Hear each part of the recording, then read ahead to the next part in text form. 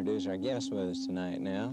From Fort Worth, Warden Lou Gingler, Child Development Specialist Terry Gaddings, and inmate Martha Lazoya.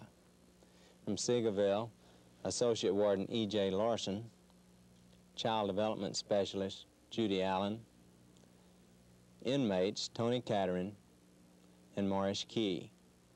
From Dallas is Jan Jackson, co-director for the City of Dallas Ex-Offender Program. Now, I visited Seagoville. I went out with Mary Greene and visited the program. Seemed like a good program to me. Seemed like the people involved in the program thought it was a good program. But Mary Greene, as I said at the outset, has been connected with it from the word go, and I'd like for Mary just to kind of crank it off, if she will. How is the program going? How can it benefit the cities in which it's located? Okay, thank you, Mike. First, I would just like to say it's been some time since the film was made, and many of the persons that were shown in the film are no longer incarcerated, and many of them... Which is a good sign. Right. Many of them are out on the streets or in the free world, as they say, and there's some real success stories, and there's some stories that aren't quite so successful, but I think that it would be better if the story were told by those that participate in the program.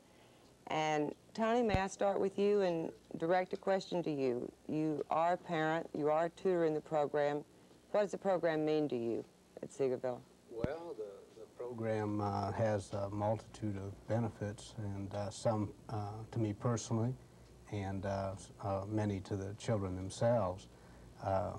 To me, the time spent tutoring is time spent outside of prison.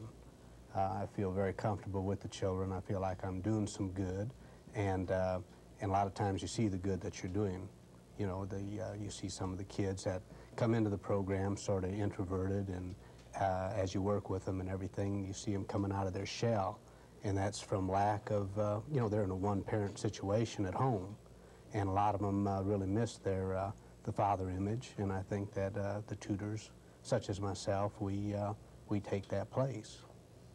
All right, let me just clarify one thing. You say that the time spent is like being out of the prison, but the program itself literally is inside the institution. It's definitely inside the institution.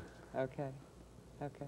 Mary, you know, it's not many instances an inmate will have joy or feel like being happy, but that attitude changes once we're upstairs with the kids or out on the playground. You sort of forget where you are. Martha, do you have the same sort of feelings over in Fort Worth? Yes, sir. Well, how about the staff members here tonight? How is it, from your point of view, is it as successful, as profitable as the inmates seem to think? Warden Gingler? Well, I don't think there's any doubt in anybody's mind that the program itself, number one, has eased a lot of tension in the visiting room, which, as Mary knows, is how this whole thing got kicked off over at Fort Worth. The tolerance level, the noise level is much less. I think the parents are able to have a more meaningful visit with each other, and I think one of the great advantages is that it does afford privacy to the parents. There's no question also in my mind that I think some of the people who got involved in this program have almost made a 180-degree turn inside the institution. They've come a long way. Our people notice growth on the part of many of them. But I guess I'm enough of a pragmatist to hope that what is learned inside the institution, as someone has said, and what is transmitted to the kids in there, hopefully when the people get out and find themselves in a real life situation, that many of these principles, many of these feelings, these emotions, the satisfaction that is obtained inside is then obtained by the same people working in connection with their own children or others. And I think therein lies, I think, you know, the proof of the pudding. And you pointed to some great success stories which we can do equally well, and others who maybe not have done so well. I would just hope, and I recognize that the program is somewhat in its infancy, if you will, but I would hope that somewhere we can build in some research to demonstrate that, yes, this is carried on outside the gates or the walls once the individuals are released. And I think that has some of the greatest potential of any programs we've had. From a management standpoint, it's well received, well respected, and I appreciate the good that the program has done for us inside, and think that it can be shown that it does equally well outside. Could I ask Jan? Jan was in the film and has since been released and now is co-director of an ex-offender program for the city of Dallas. Has, in fact, the things that Mr. Gingler pointed to happened in your life? Yes, very much so. For one reason, though, the program while I was incarcerated at Seagoville was that we were there, and the kids and our wives would come out and see us. We were the one that had committed the crime. And they would have to suffer through this also by visiting us those 8 hours. And like in the film, Lonnie stated that the turmoil and confusion in the visiting room led to the implementation of the Sesame Street program. And my involvement, because I was in the administrative part of the program, has led to see the insight of what is needed for a person incarcerated and his family outside. And so now that I'm working into the program that I am the co-director of, that's what we are doing now. We're working to try to close that gap between the family outside and the incarcerated individual, as well as put together the visiting of his children into the program also. Do you feel like you got closer to your own family? I mean, are you closer to your kids now than, Yeah. you know, did what you learned in the program help that? Yes, yes, I would say so also on that. Because if I'm just visiting with my wife and my daughter, she comes out and the only thing she can do is just sit around and listen to us talk, well, she's going to have a tendency to kind of get away from us. She's not really interested in that, what we are talking about. Like the Sesame Street program, we could go up and get involved with her. You know, we could feel her and she could feel us. Same way, yes, of course. You know, there'd be a period of time there, like being incarcerated for a year or 2 years, that you would lose track of your children. And the way by being allowed to work with children, we don't lose that gap. If anything, we overfill it. In other words, we get to know more about children, get to know more about raising them, their likes, dislikes. You know, we actually we're educating them, and then I'm hoping that this helps me with my children in the future as yours. Yes, right. Yeah. I've had many residents come to me and state this. They say, I want to be in the program because I feel this 2 or 3 year period that I've been incarcerated, I've completely lost what parenting skills I've had. And I need to strengthen the ones that I remember. I went on furlough and the child had changed, so I was left in. They were 2 and 3, and now they're 6, 7, and 8. I do not know how to cope. And so a lot of times we just discuss problems, and the group throws them around. How would you handle? It's been very beneficial for them. That puts a tremendous strain on family unity, and I think we'll find a new trend in corrections will be geared more towards family unity, and a program of this nature is very beneficial. Well, go ahead, Kitty. Go ahead. I just started to say, we talked about the tutors and the children, what benefit they get from it. We get many positive reports from the visitors themselves, from the inmates whose visitors are out there. And they go in and observe the program, and they like the idea that their children have a constructive playtime, you might say, that there's something there that the children are learning from.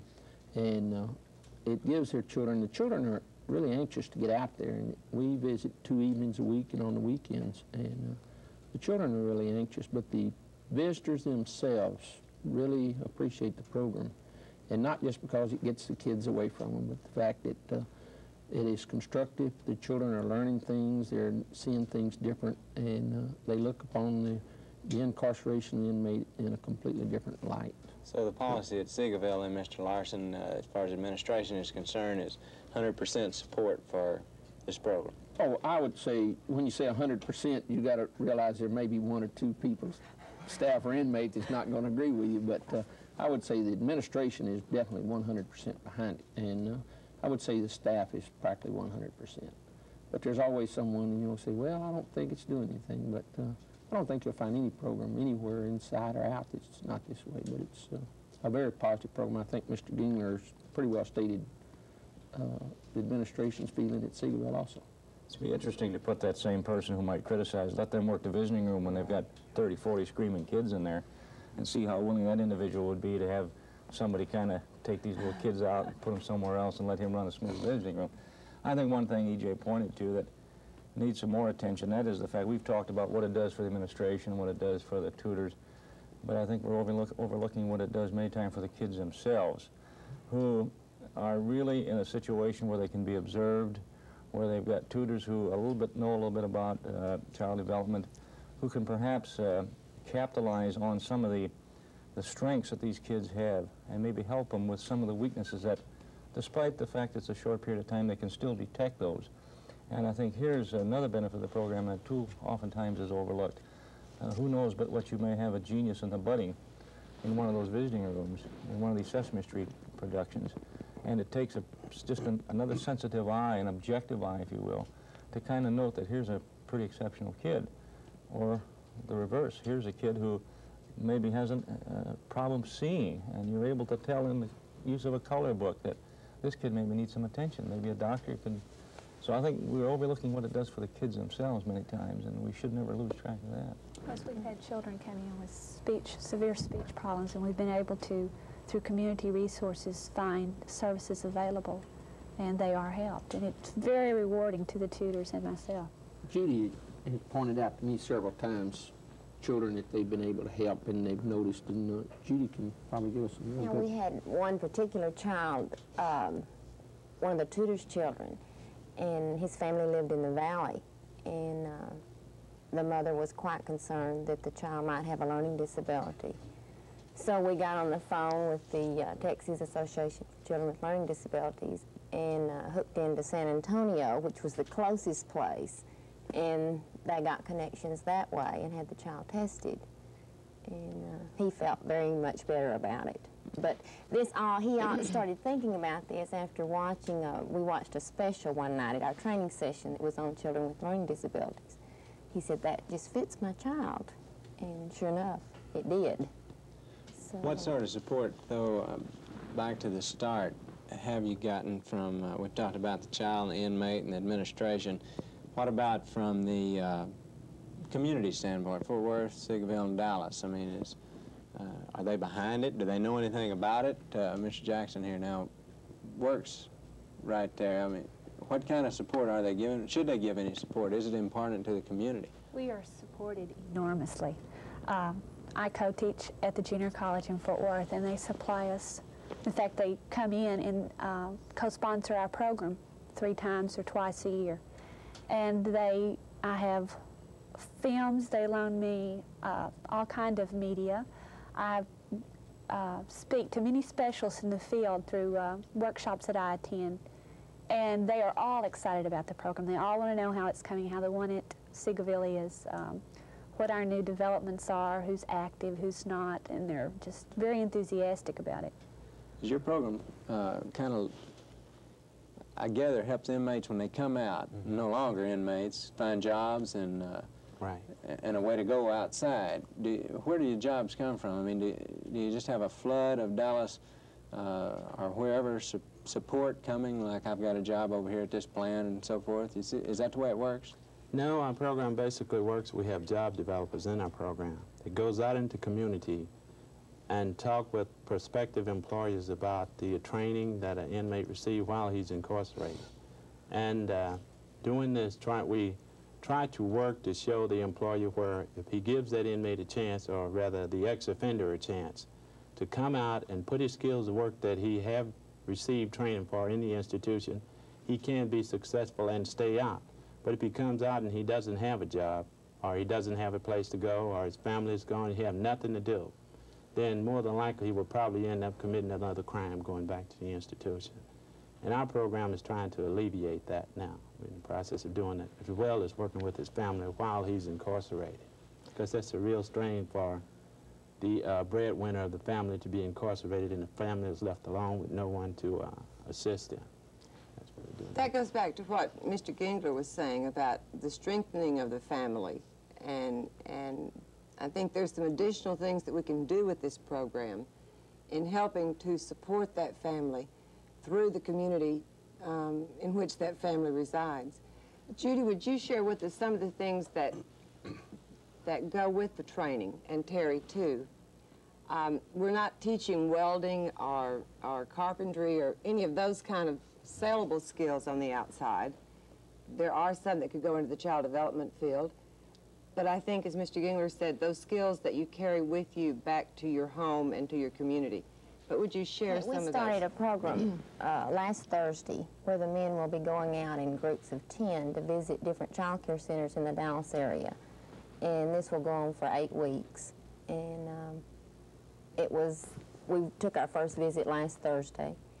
And a lot of the men had never been to a child care center before. And it was really an eye-opener for some of them. And back to the community support, every center that I called to make arrangements with is very excited about us coming and want us to come back and do a puppet show. And that's one thing our group does. They go out into the community and put on puppet shows and clown shows for different agencies. They've been to Scottish Rite Hospital several times to do shows for the children there. And that's kind of our community activity. Are there some needs that the families of the men and women, Martha, at Fort Worth and again at Seagoville, excuse me, that the families have that the community could lend support to? Do you know, are there immediate problems that a woman incarcerated in Fort Worth has that needs the support of the Fort Worth community outside of the institution? Could you speak to that for a minute?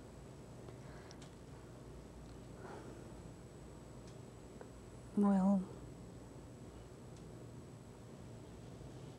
You're talking, Mary, about maybe what the family might need that... Right. right. That Something that the mother who's incarcerated who has 3 children that are being kept by a relative, you know, are there needs that those children have that visit your center that you become aware of certain kinds of problems? Maybe they need food stamps, or maybe they need daycare so that the person caring for them can go to work or something. You know, do you see a need for the extension, I guess, of the thing that I'm saying, an extension of the program so that it becomes a community-based program, not just something within the institution, but something then that takes the problems that we recognize within the institution and the families, as Jan pointed out, and calls upon the community in which we live to meet those problems? Many times our parents come with us. Unlike Seagoville, their child development Sesame Street room is off the visitor room. Ours is deep in the institution. Many of the parents want to have that time alone, or sometimes they come with us. And I would say that out of the children that visit, half are Mexican-American, and I would say a fourth are not bilingual. And so our Spanish-speaking tutors, it's a great asset. Myself and Q-Jack Cone, who's my assistant, neither of us speak Spanish. And when you go through 3 or 4 locked bars, they begin to cry. We begin to lose them one by one. They're ready to go back. And this has been a great aid to us to find these women that are just, you know, dying to be in the program, very enthusiastic, and they have something so warm to share with these children. I think, Mary, that we haven't elevated to that point that you're talking about, to where we could be a little bit more beneficial to the inmates' wives in the community. But I think that we're getting ourselves at Seagoville to a position that if we see a need, we discuss it in our meetings, or we discuss it with Judy, and we make some plans to try to help them. You know, I think that is an extension of what we're doing now. It would be a real worthwhile extension too. You know, if someone needed food stamps, if we could go ahead and help. I think there have been a couple physical defects or handicaps picked up, and they've been pursued, you know, directed to the right program that could help the families. But I think to get down to the real basics, there are families that need food, and children that need food, and toys and stuff like that, which we do. We have Christmas programs, and we had a Easter program that was just, I mean, it was phenomenal. It was one of the greatest parties I've ever seen in my life. And when you talk about community help, we had so much cold drinks and ice cream and potato chips, and I mean, you name it. We had so much donated, we couldn't, I mean, the kids, it was a field day for them. And we're planning another one like come Labor Day, and you know, and this was all community input. These were donations. We have another advantage at, I think, Fort Worth too, and that is that we have in the table of organization a separate community programs branch headed up by a department head. We've given a department head level, and that particular individual has 3 full-time staff members working for him, and that same division is responsible for all community-based programs, work release, study release, work release combination training, whatever.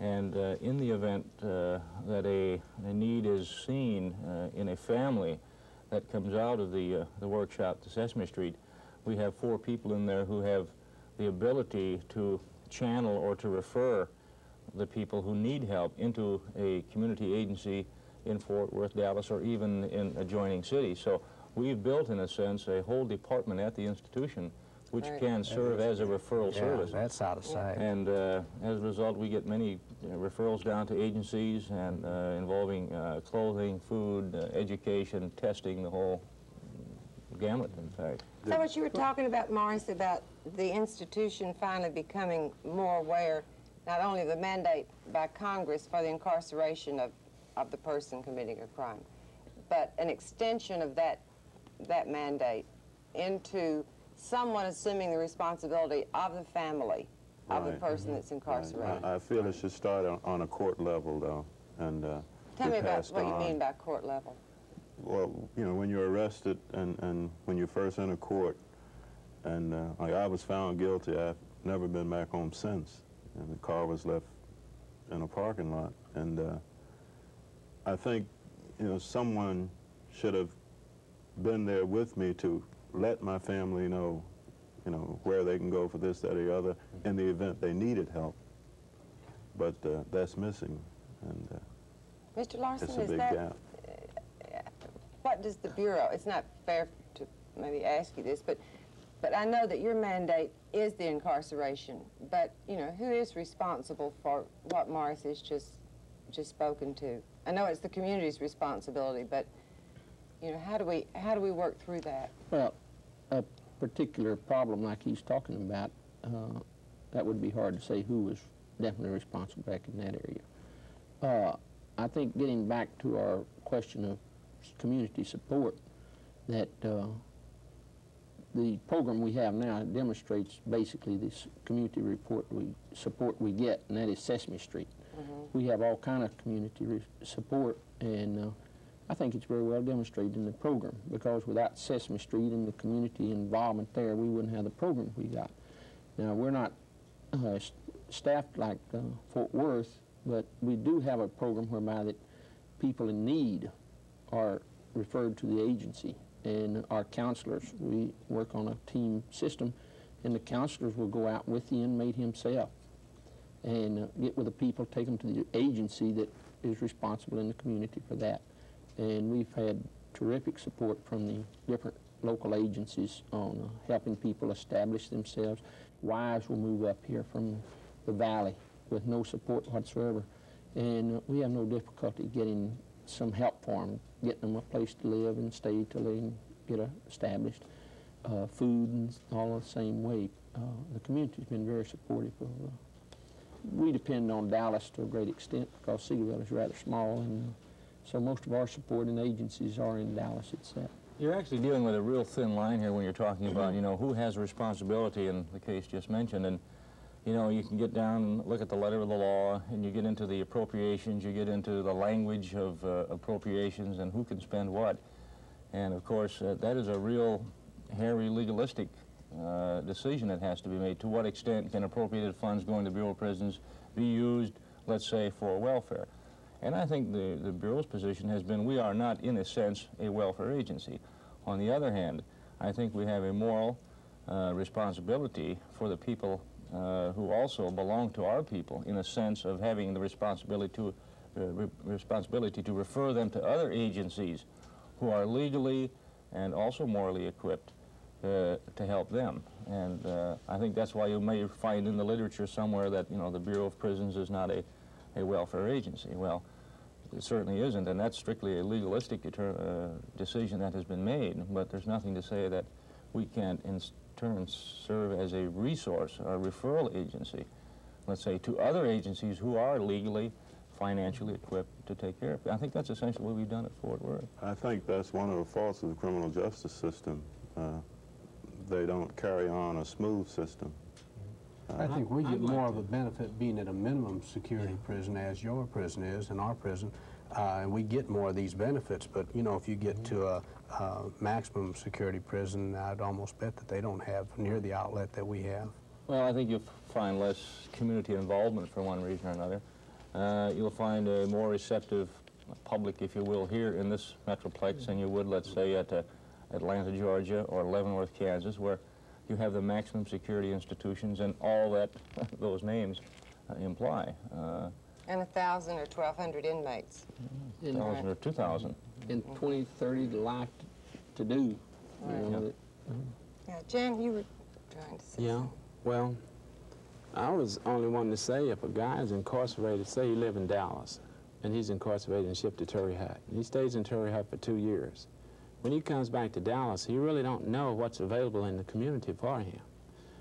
I would say more programs inclined to help the incarcerated individual once he's released, as well as assisting his family while he is incarcerated.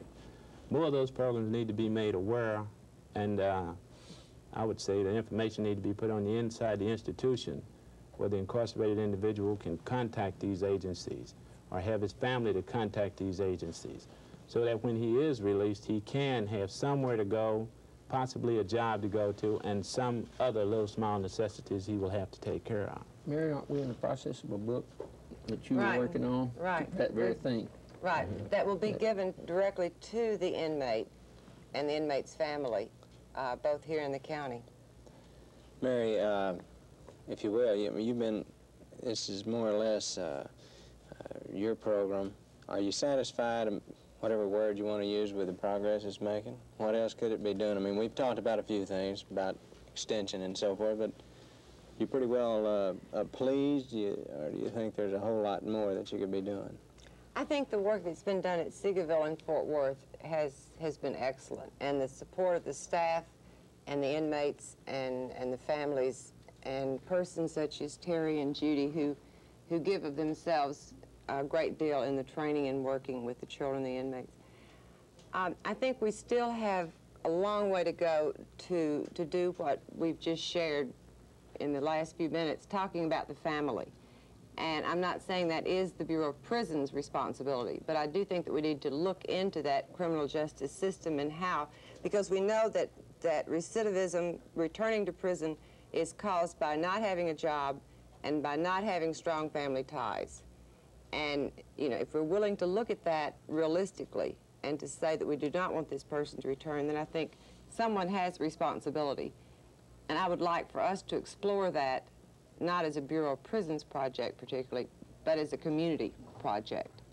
And then to deal more with the family, a family institute, maybe a conference all day at Fort Worth and Dallas, talking about these problems, inviting the community in, this kind of thing. Mary, it seems that, you know, some inmates come from some of the other prisons and they really get excited about our program.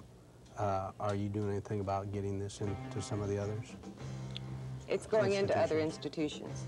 That's all. Go ahead. We're going into we're in 6 other federal prisons now, getting calls from state institutions, so we're moving on. I think that's great. That's the size of it, folks.